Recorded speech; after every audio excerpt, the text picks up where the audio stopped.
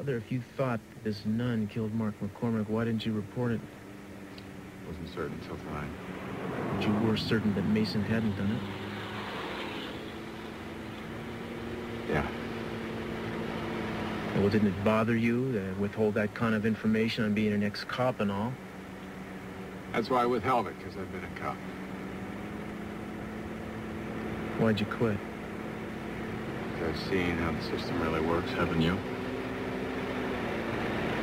But if it could make a difference in the church, I might be able to do something.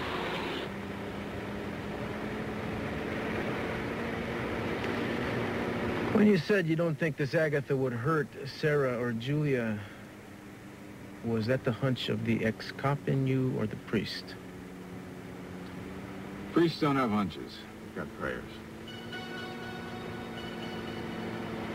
Just hope this one gets answered.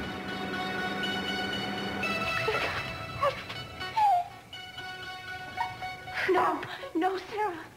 I wouldn't do anything to destroy our family. But you gotta stop thinking of this woman as your friend. She's of Satan. Agatha, please listen to me. You haven't gone too far. You killed Mark in order to protect Sarah. I was protecting my family. I know that, Agatha.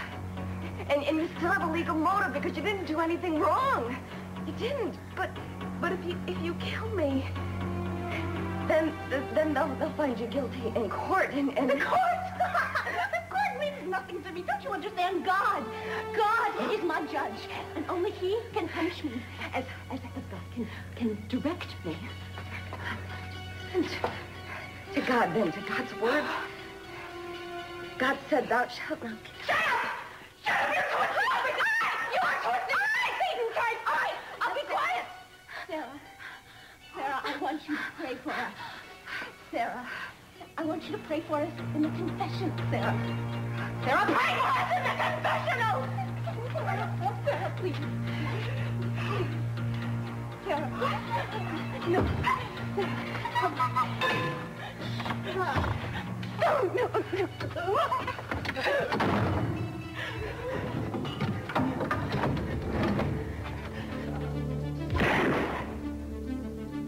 Do not do that again. Now let's go. Where? Don't worry, Julia. You're gonna meet your maker in his very own house. Sarah, I'll be back for you. Now let's go. No, not me!